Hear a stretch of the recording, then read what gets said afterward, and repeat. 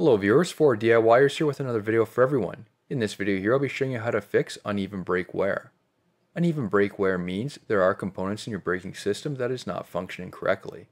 This is typically caused by dirty or rusty components, but can also be caused by parts not being installed correctly. The outer brake pad could be stuck in the contact position, not allowing it to release the braking pressure, causing the pad to drag. This can cause excessive heat buildup, warping the rotor. If it's the opposite situation where the pad is stuck and not making contact to the rotor, then this would make the opposite pad do double the work when it's pushing into the braking surface. Uneven brake wear can be compared between two pads on one wheel or from the opposite side of the vehicle. Just make sure you're comparing the front brakes and the back brakes, not both together, as they use different components and different braking forces. When the wheel is removed, you can turn the hub to determine if it's dragging. The hub shouldn't take much force to turn. If it does, then there's something causing the brakes to stick on, and this can be caused by a variety of issues, which I'll cover. Even if it's not dragging, there can still be an issue causing uneven brake pad wear. First is removing the caliper. Typically I like to use large interlocking pliers to push the pistons or piston back into the caliper to make it easier for disassembly. If you find the piston isn't pushing back, then either the slide pins are stuck or the piston is seized in the caliper. Sometimes it may not be a caliper issue and could possibly be a collapsed rubber flex line instead that is directly behind the caliper. In order to rule this out, crack the bleeder screw on the caliper and compress the piston while watching for fluid. If fluid does push out, your caliper is fine and the flex line will need to be replaced instead. After the caliper has been removed, then use large interlocking pliers and a brake pad to push the piston back. It should compress with a light amount of force.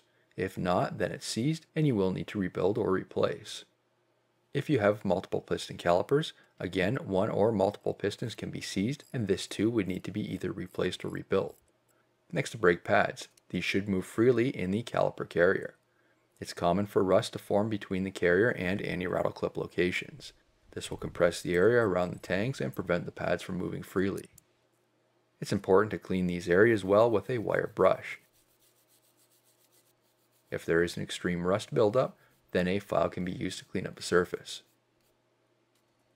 After that is applying a light layer of grease to the ears of the pads.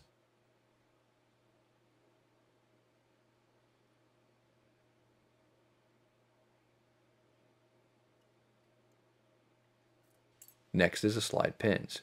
These two should move freely and allow the caliper to float. Be sure to inspect the boots for any breaks or holes where moisture could be let in, causing them to rust. These should be cleaned with brake cleaner to remove any old dirt or grease. Then have new grease applied and then install new boots if needed.